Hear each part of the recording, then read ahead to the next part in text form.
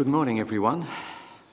If I had to give a title to this morning's talk, I would call it Discerning the Lord's Body. I'm really pleased that we have a motto, connect, serve and grow, because I think the one leads to the other.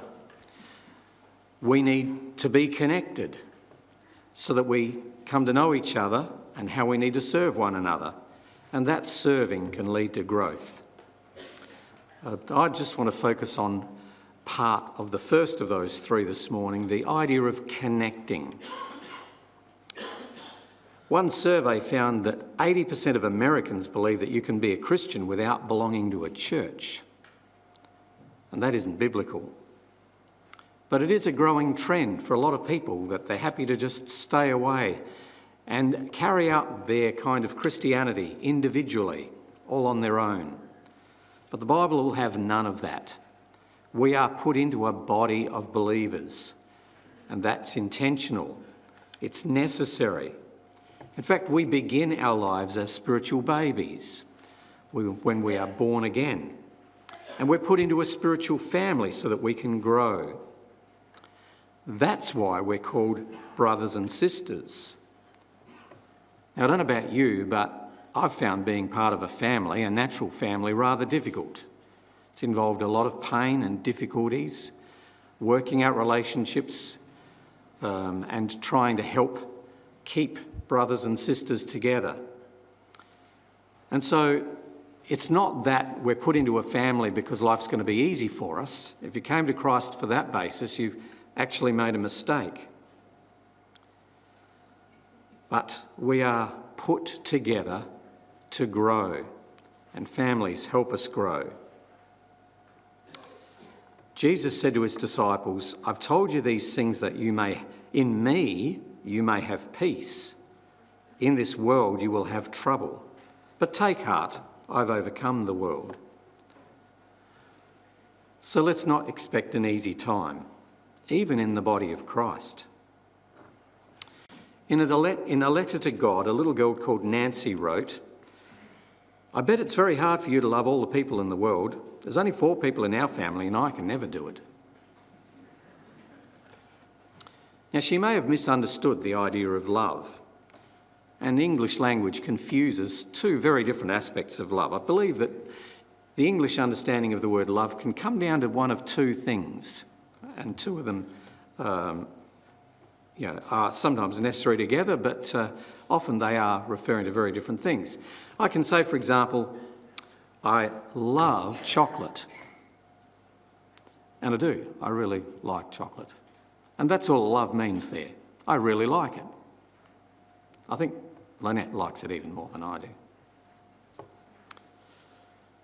But the second and more important aspect of love is caring. I think most of the other aspects of love, the way we use the word, is really fundamentally all about caring. So when I say I love Lynette, my wife, just in case you're wondering who I'm talking about, that's because I really care about her. I care for her. I care about how she feels. My concern is for her. Now, romantic love, maybe between a husband and wife and other situations, probably should involve both. It really helps if you really like the person as well as care for them.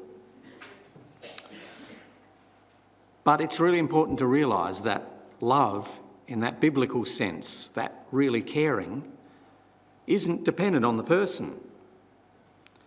We are supposed to care for our brothers and sisters whether we like them or not. And we're supposed to care for our children as parents whether we like them or not. One good friend of mine used to say to her children whenever necessary, "I want you to remember I love you a lot, but I really don't like you right now."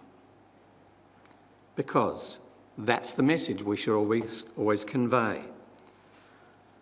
We need to really care about those who aren't necessarily nice to us and the ones who don't really care for us. So connecting to Christ means we need to connect to everyone who else is connected to Christ. We are brought together. And everyone here, hopefully, is either someone that is connected to Christ or who we are helping to connect to Christ. The crucial point I'm trying to get across, and hopefully we'll take a bit further as we go through this morning, is that we are brothers and sisters, and that means a great deal. You see, it's not a title. It's not Brother Clive Wilson or Brother David Hermann, like Sir this or somebody that. Being brothers and sisters is a relationship. It means something relationally. It means that because I am your brother, you can come to me and expect me to care for you, to listen to you, to support you, help you, provide for you.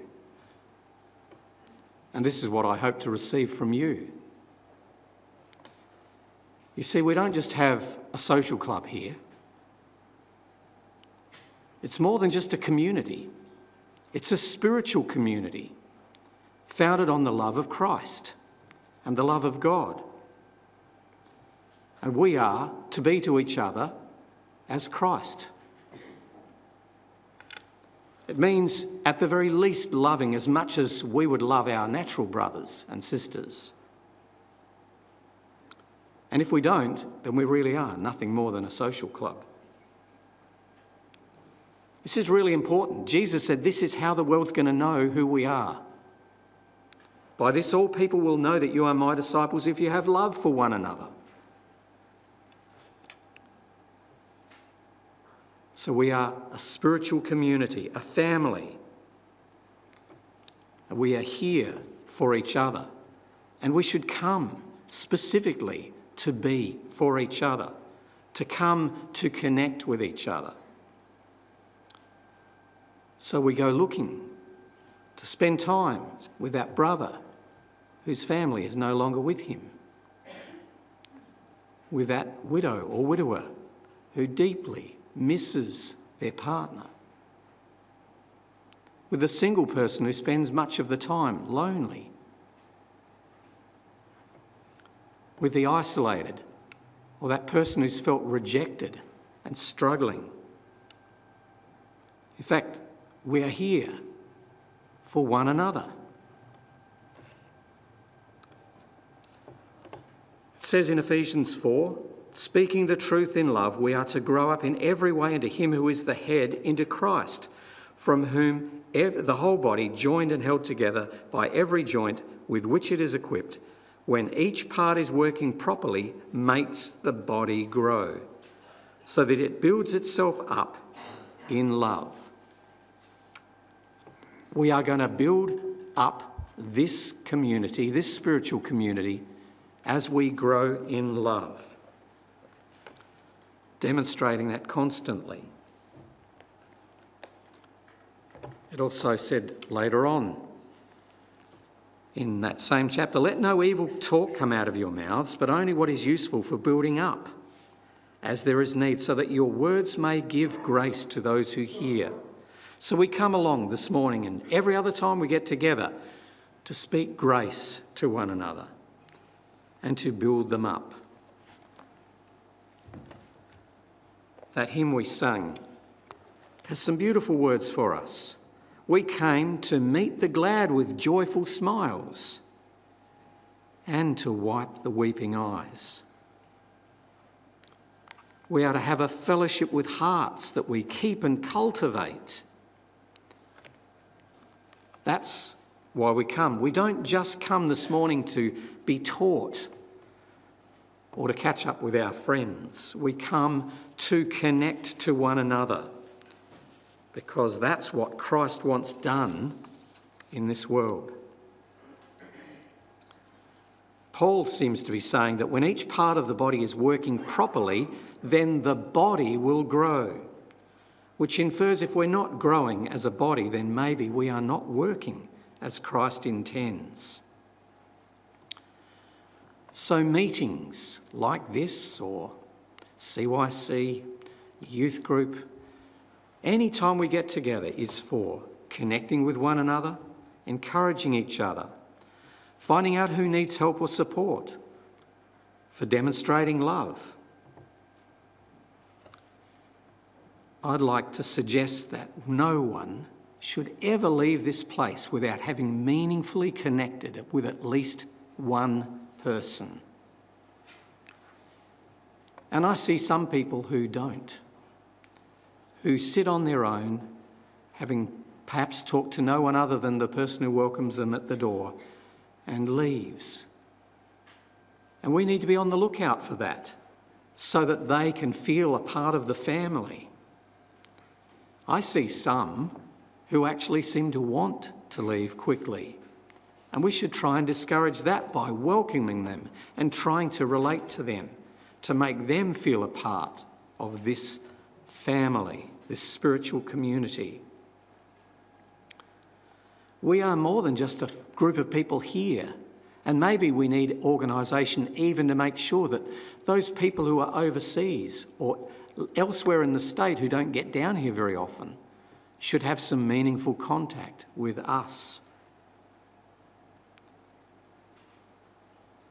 There shouldn't be a single person in this ecclesia that does not have at least one person they regard as a spiritual friend. Paul said, if one member suffers, all suffer together. If one member is honoured, all rejoice together.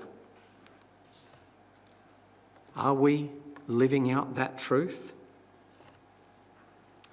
Now, in case you think I'm exaggerating the importance of what it means to be brothers and sisters in Christ, I have collected together a range of quotations which just emphasise how much we are to be to one another.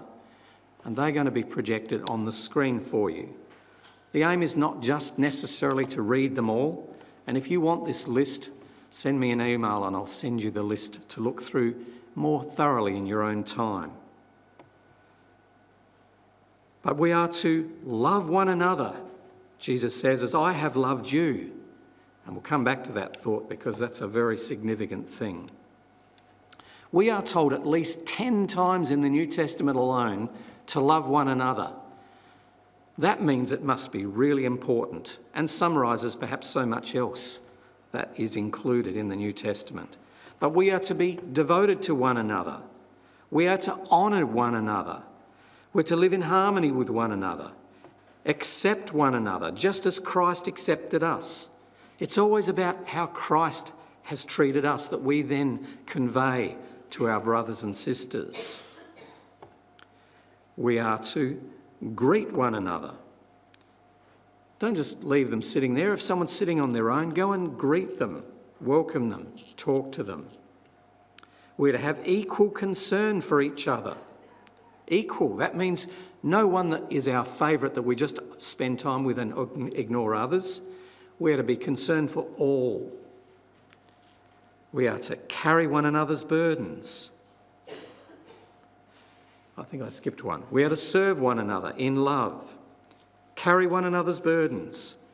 We are to be patient, bearing with one another in love. Sometimes people say or do things that aren't all that helpful, good for our ecclesia, but we are to be patient with that, to bear one another. We are to be kind and compassionate to one another. We are to speak to one another with psalms, hymns and spiritual songs. We're to forgive one another. Forgiving is just an implicit. If we are in Christ, we are to live a life of forgiveness. We're to encourage one another and build each other up. We're to live in peace with each other, be kind to each other and to everyone else. We're to spur each other on. We are to offer hospitality to one another. We are to clothe ourselves with humility towards one another. We're to have fellowship with one another. And a few fairly serious ones we probably don't think about very much. We are to instruct one another, and that doesn't just mean on the platform. We're to agree together with one another. We're even to submit to each other, to teach and admonishing one another. We're even taught to confess our sins to each other and pray for each other. And just coming back to the idea of love, above all, we are to love each other deeply. So as a spiritual family, we are to be building spiritual friendships. Now that includes biblically that we should be teaching and rebuking one another.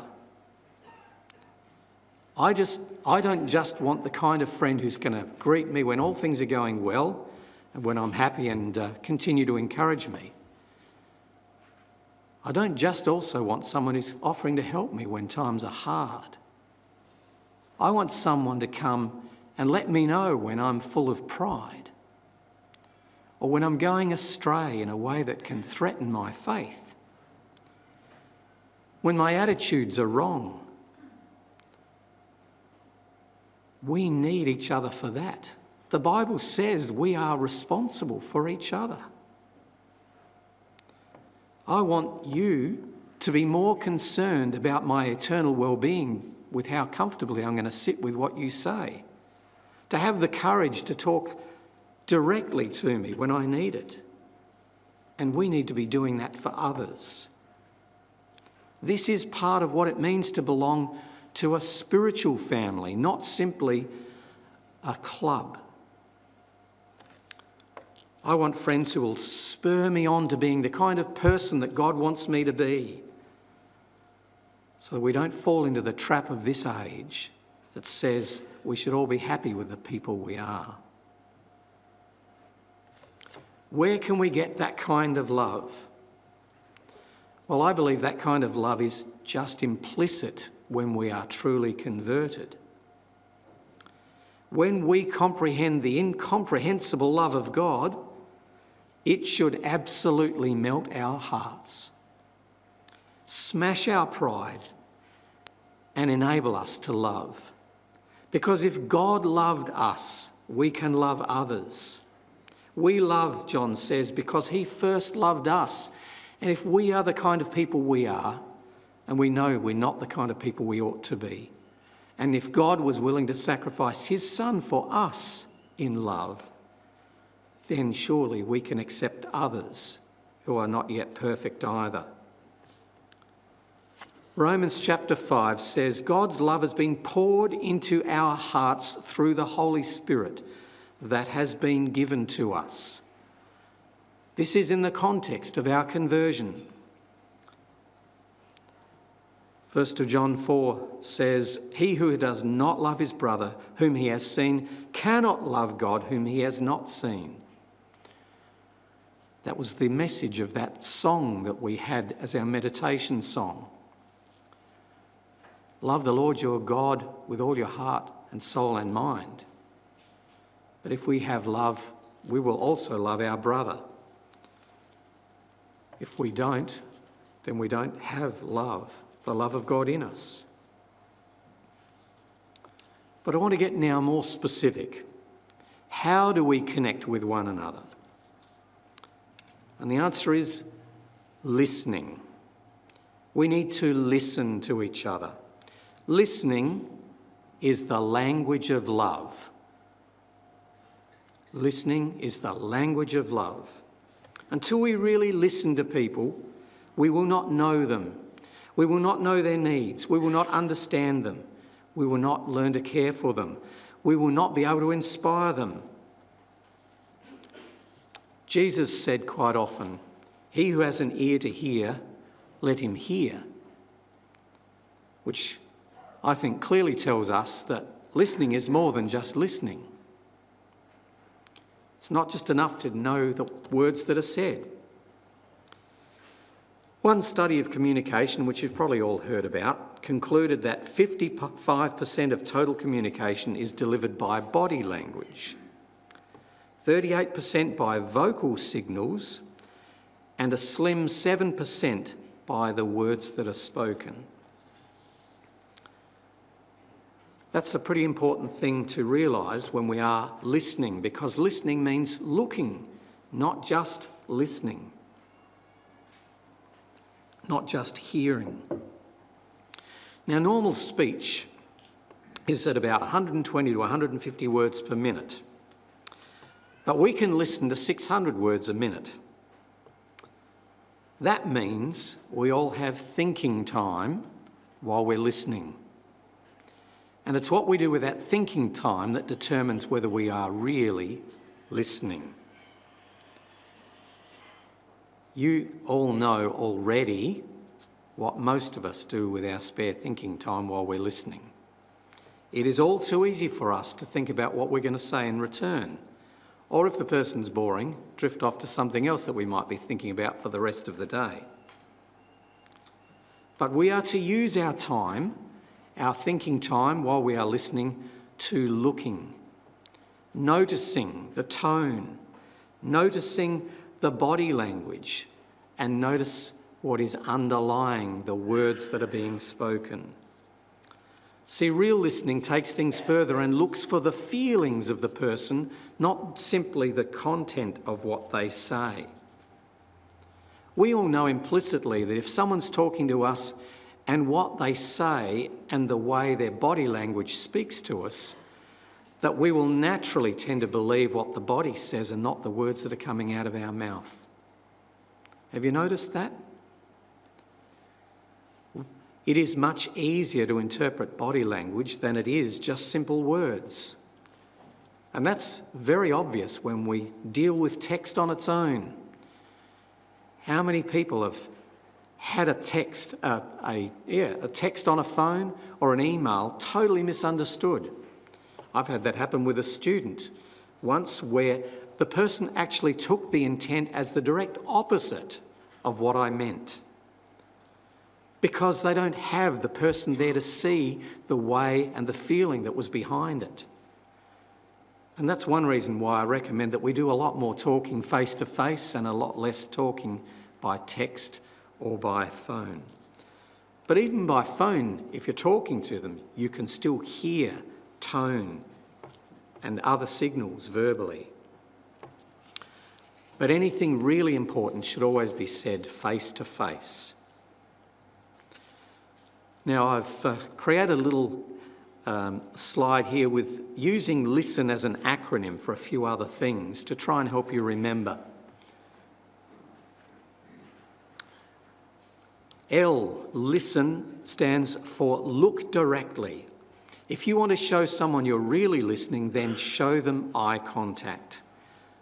Constant eye contact. Secondly, involve yourself. Smile, nod, show interest, because they need to know you are still listening. Experts say that our mind wanders every 15 to 20 seconds unless we do something about it. S, stillness. Don't interrupt. Don't move. Don't check your phone. Don't look away too much. Pay attention. T, tune into emotions, the tone, the body language. Sense whether they are feeling afraid, angry or sad. E, empathise. Try to imagine or understand what their situation feels like. N, neutralise judgment. Don't tell them they shouldn't feel that way. Don't disagree with them. Don't tell them that they did the wrong thing. Don't minimise their feelings. Hold all of that. Listen and understand. We need to create a connection with them. And that's done by listening, really showing that we care enough to listen. Don't jump in with Bible wisdom and good advice. First, communicate love. People don't care how much you know until they know how much you care. People will not believe God is love unless we demonstrate God's love to them. Genuine listening is powerful. It communicates that you accept the person, that you care, that you want to understand them, that the person is important to you. Heather Wagner, the BBC's Director of Internal Communications, says, being listened to is so close to being loved that sometimes your brain can't tell the difference. As I said, listening is the language of love. Now, often we are not really listening because we don't want to hear what is being said. We don't really care. We're more than happy just to say, I acknowledge you, not in those words, but we won't want to have anything that we need to follow up with or act on. Our greetings can be absolutely automatic if we're not careful.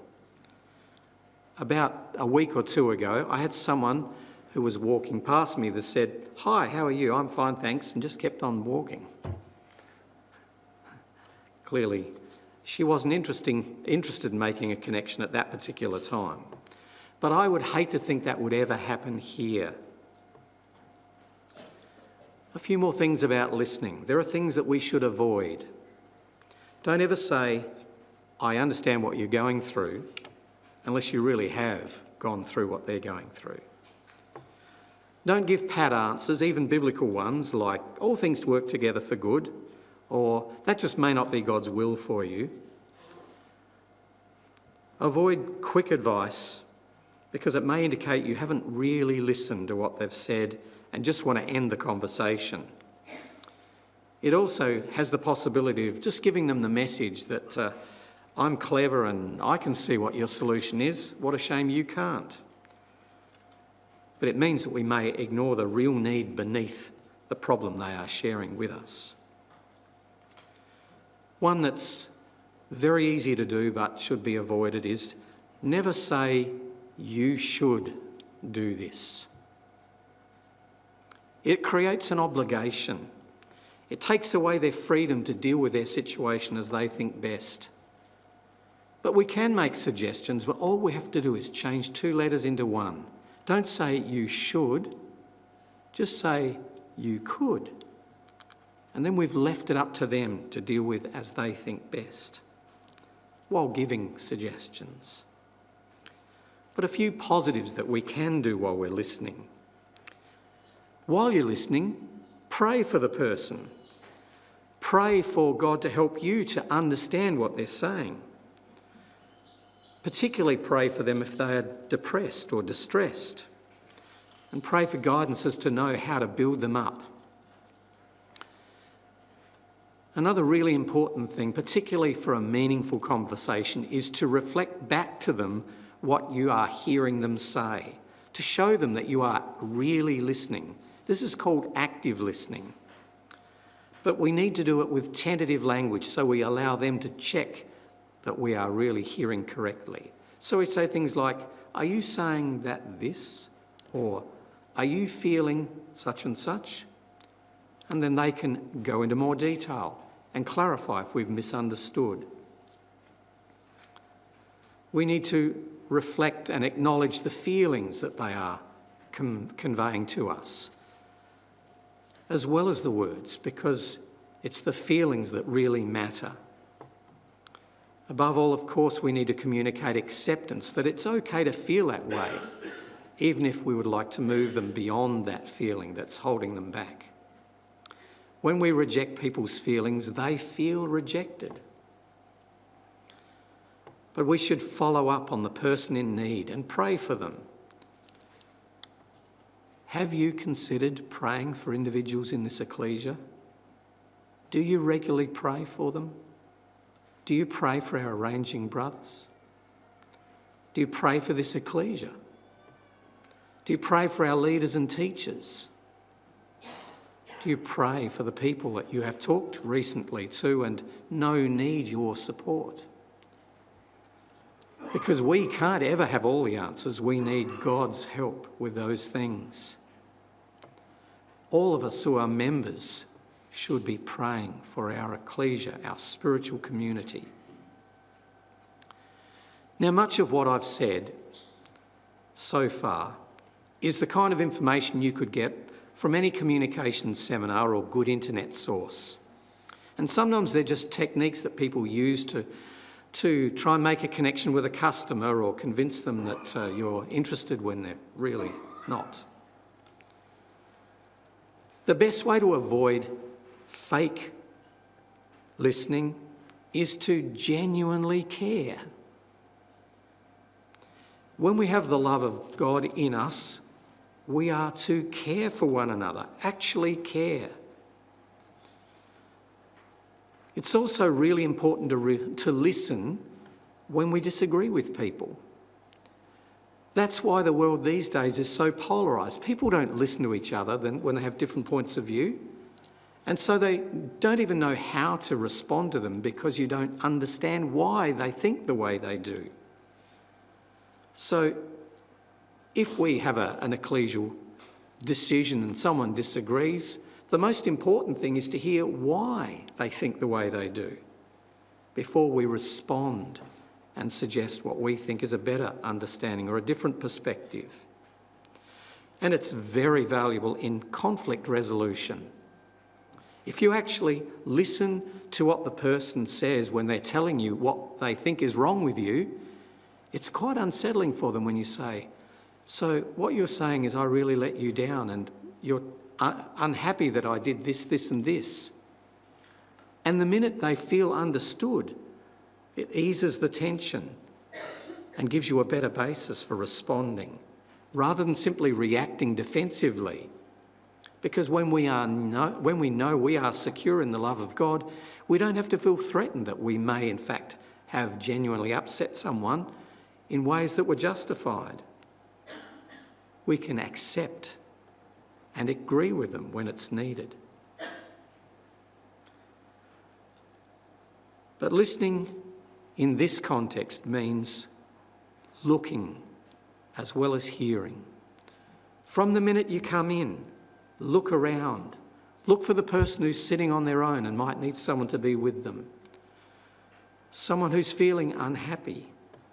Someone who needs encouragement. Someone who can't look people in the face. Notice their anxiety, anger, sadness or pain. Or if it's a visitor that doesn't know anyone. So listening means tuning into those things so that you know who to connect with, know who needs your support. I know that means you'll probably spend less time chatting to your friends and your family, but you can do that at other times. We're here to connect with each other, to build each other up in love. When Paul talked to the Corinthians, he talked about their thoughtlessness about when they came to the bread and the wine, and they had their meals separately, and some had lots to eat and others had nothing. And he said, "Whoever eats and drinks without discerning the Lord's body eats and drinks judgment on himself." That's what he meant. They knew that the bread represented the body of Christ. He wanted them to see the body of Christ as the people that needed equal concern. And if we come along here without showing equal concern to more than just our friends and ignoring the needs, then we can be failing to discern the Lord's body. Listening is much more than a set of skills. It really becomes most effective when we are humble. Our pride puts up a barrier and makes us talk as though we're superior. And we need to be humbled by the love of God. When we recognise our own true unworthiness, then we can be humble, but grateful that God has shown us his immense love. When we acknowledge how much we have failed, then we'll have no trouble accepting the failures of others and not feel better than them, because all of us are imperfect.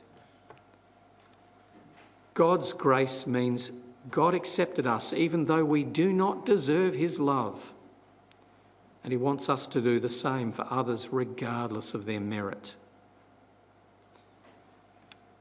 Jesus asked us to love one another as he loved us. What does that look like? One day in his life, he came down from the mountain after teaching the people for much of the day. Then he healed a leper. Then he healed the centurion's servant. Then he healed Peter's suffering mother-in-law who had a fever. And then, because they all heard about his healing, a whole crowd, more people came in the evening and filled the house, and Jesus healed every single one of them and sent them away healed. On another day, Jesus was so exhausted with all that he did that he actually fell asleep in the boat in the middle of a storm that they thought might take their lives. He was just exhausted with giving. What am I saying? Jesus loves without limit. He doesn't hold back. And that's how he wants us to love. Love without limits. The gospel gives us two simultaneous truths. We are far worse sinners than we can ever realise, but we are more deeply loved than we can ever imagine. When we realise just how deeply we are loved, then we are able to love others. The gospel tells me that I am a mighty sinner, but I have a mighty Saviour. In reality, he sacrificed much more than his life when he died. It only just struck me recently that Jesus had to be perfect for his sacrifice to matter. He needed to be the perfect sacrifice, so it meant that every minute of every day, of every week, of every year of his life, he had to obey God for us, never doing what he wanted, always resisting temptation, always caring, loving. All his life he loved.